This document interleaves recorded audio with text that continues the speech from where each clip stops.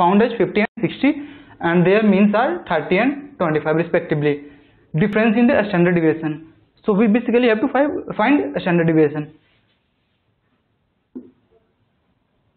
So what is the formula for coefficient of variance? It is variance divided by mean into 100. Okay.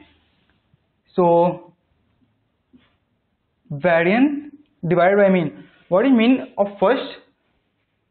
It is 30 into 100 equal to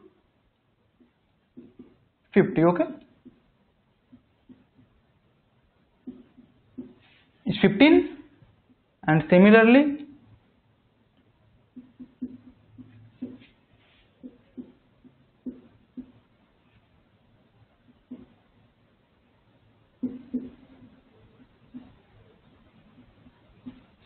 so we see that a standard deviation of both the observation are 15, so their difference will be 0.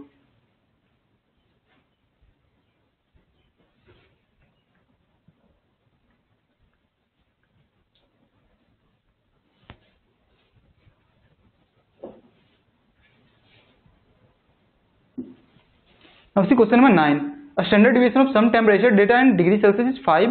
If the data is converted into Fahrenheit, then find the variance. Okay.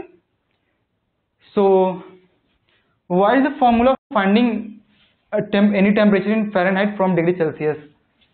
1.8 into degree Celsius plus 32. Okay. This is the formula for Fahrenheit. So a standard deviation is given 5, then variance will be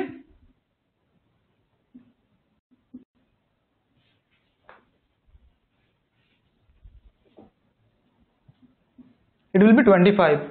So here constant is 1.8. So what will be the variance of new observation? This will be 25 into constant square. Okay, you can change it as 9y.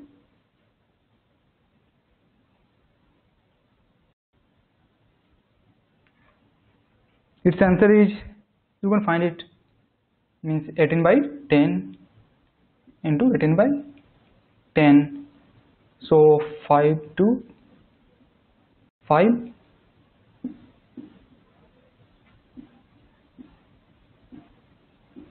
It is 81. Okay.